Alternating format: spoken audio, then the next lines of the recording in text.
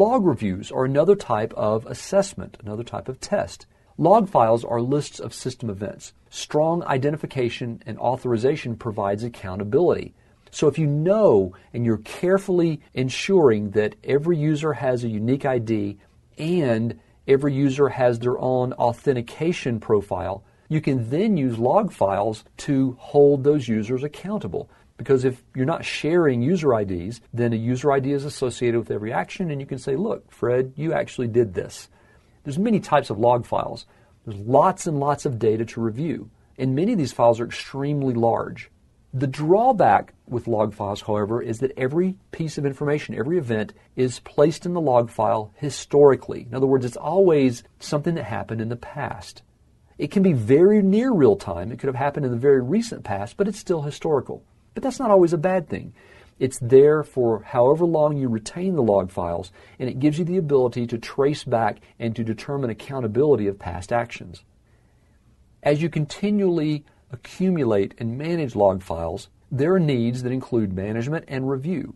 Management involves capturing log events, storing them securely, and then archiving or purging them. And perhaps you roll the log file. So you keep a log file when it's full, or you decide to roll it, you copy it to the most recent version and then start over with a new log file. When that one's full, then you roll it again. And eventually you're going to delete the old log files, but you may have several older copies on disk until you actually purge them. And before you purge them, you probably want to archive them to some secondary storage. The other log file need for ongoing attention is review. Since there are so many log files with such a large amount of information, it's difficult to manually review all log files. It's necessary to use automated tools with certain patterns that have been set up to recognize anomaly behavior or unusual behavior.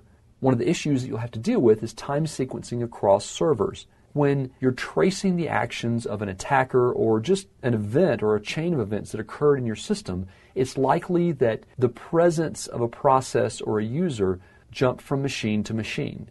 The reason for that may be, let's say with a web application, the user connected to your web server. The web server established a connection to the app server. The app server then established a connection with the database server. Well, those are three different server machines. They may be in different data centers or they may be in the same place, but invariably their clocks are going to be slightly offset. They may be very, very close, but they may be wildly different. So you have to be careful of synchronizing clocks with real time so that you can create a sequence of events throughout your system.